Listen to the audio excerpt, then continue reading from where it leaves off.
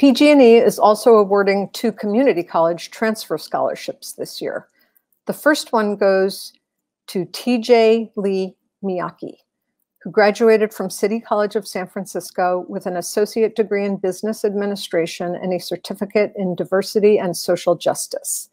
He'll be majoring in public health at UC Berkeley. TJ has volunteered with many LGBT+ organizations, including serving for multiple terms on the HIV Community Planning Council, creating Jeffrey's Place, the only LGBT men's cancer support group in Northern California, and co-chairing Positive Peddlers, a group of cyclists that participates in AIDS rides across the country. With his husband, he's been interviewed by Japanese newspapers about being a gay, HIV+ interracial couple.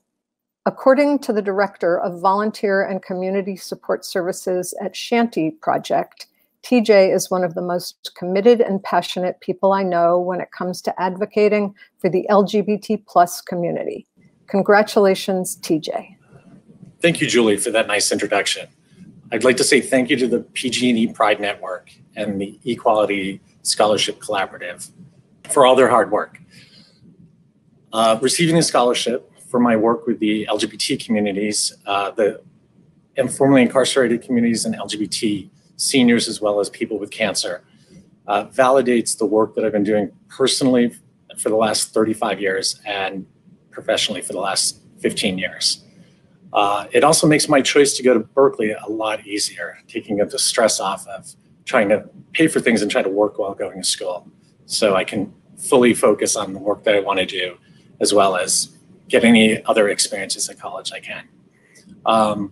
I would like to say that I've been motivated to do this because of early childhood experiences with my family. My mom always instilled in us the idea of giving back and volunteering.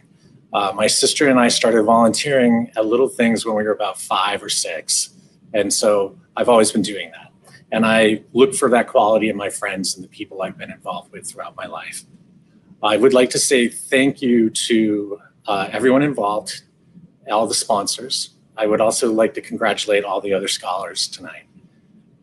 And I would also say that I wouldn't have been able to do all this over the last 35 years without the support of my friends and family, particularly my husband, Keske, my friend Scott, and my friend Kelly. My dream in the future is to create a nonprofit that works with LGBTQI+ people and integrating all the services that they need for cancer care. And I hope to do that after I graduate with my master's in epidemiology from Berkeley. So that's it. I just want to say thank you very much. Have a good night.